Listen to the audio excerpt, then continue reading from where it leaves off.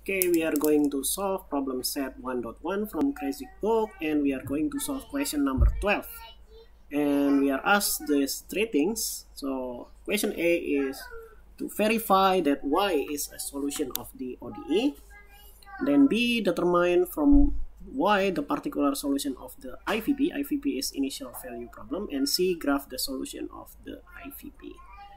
Okay, now this is the ordinary differential equation.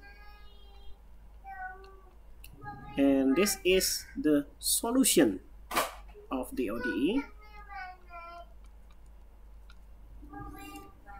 And then we have this condition of the solution. So we have condition of the solution. And then this one, y of 1 is equal to 4. This is called the initial value problem.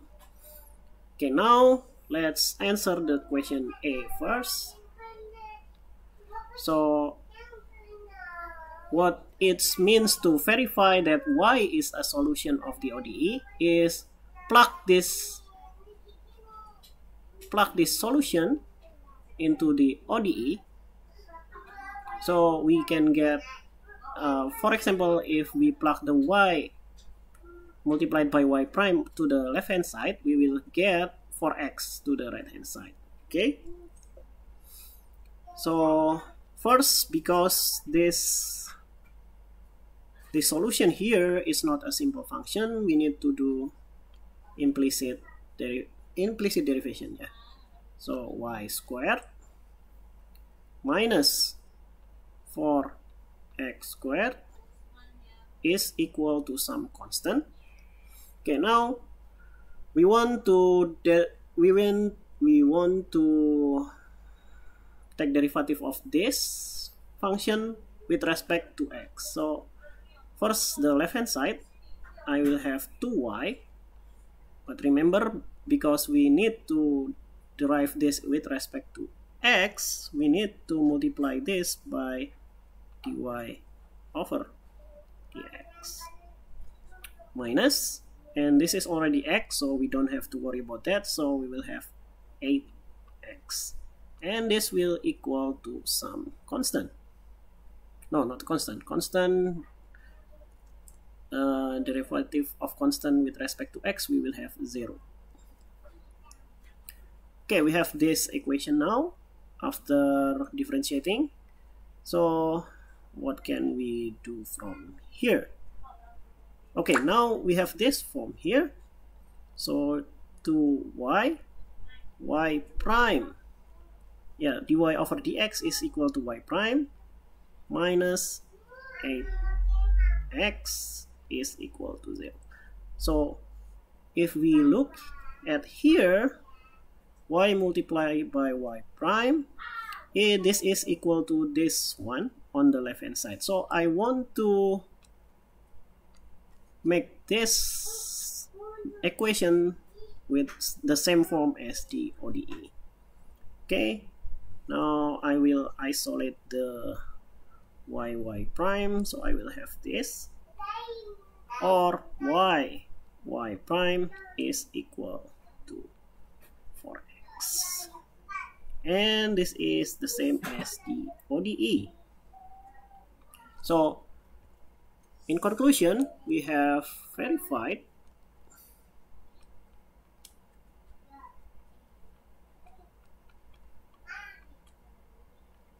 that y is a solution of the ODE.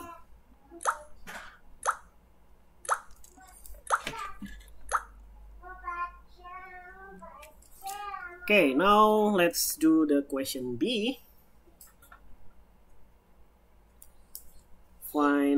Solve the initial condition.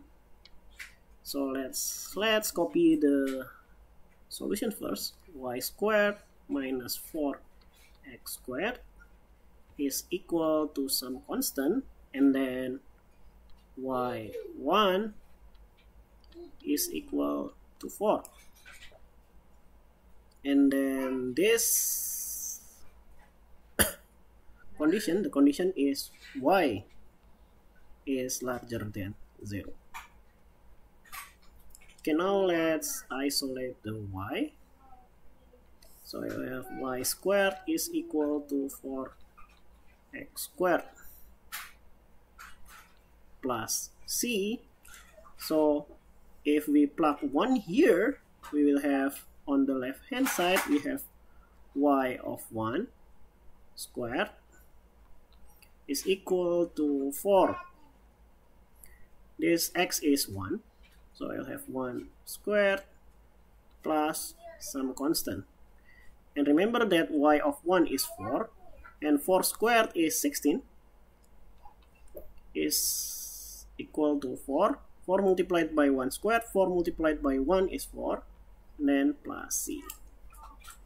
Then, so we'll have c is equal to 12. So we got that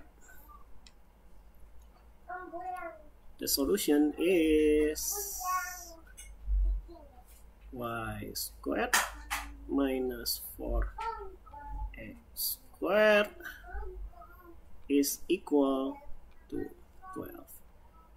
So this is for the question B. And now we have one more question, question C. Plot the graph of this one. So we need to plot this. So what can we use here? Maybe I just want to use Wolfram Alpha again. So what was the function again? Y squared minus 4x squared is equal to 12.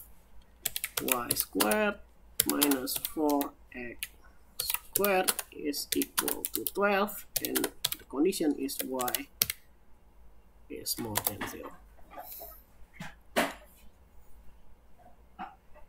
Yeah, so I got that. This is the plot.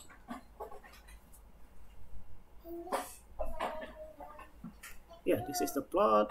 So I need to put this into our answer.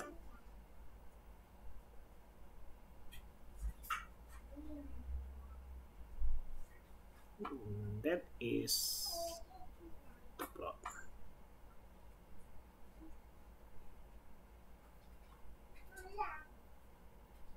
Yeah. Is it correct? Okay, y squared minus 4x squared is equal to 12. Y is larger than 0. Okay, so this is the plot. Okay, we have solved this problem. Hopefully it's helped you. Do not forget to like and subscribe to my channel. Thank you. Bye bye.